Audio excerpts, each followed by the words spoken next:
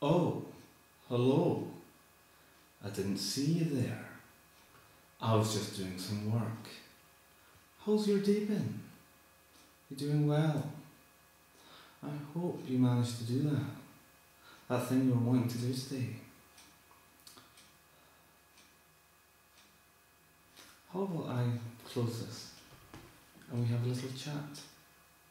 Just you and me. Together. Quiet. Oh dear Lord, I sounded Scottish on that. So, hopefully this is edited. Yay! It will probably be late if the editor seems to be starting to work again. So I'm going to do some stuff. Right, so I read today in an article on the BBC.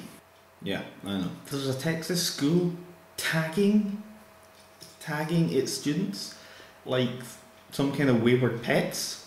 I mean, I know how it's going to go. I mean, first off, they're going to say for administration, you know, registration, keeping track of the students, you know, so they're attending class, and then suddenly it'll be like, oh no, oh, have you got the new Apple i chip?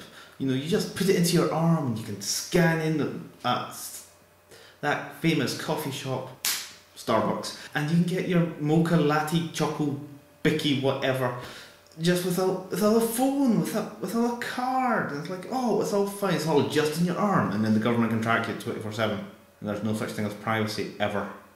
Admittedly, there's no such thing as privacy now, but still. No, so I was going to talk about some of the news today. Okay, apparently there was no news in the world. Oh, it's the lights. The lights are making funny noises. Okay, since there's no news today.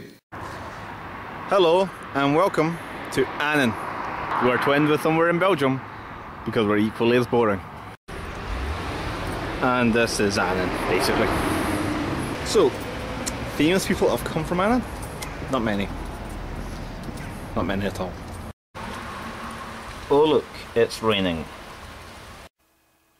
It's November the 23rd, day 23 of Project 26, and Andrew's face has melted. Ha ha ha ha.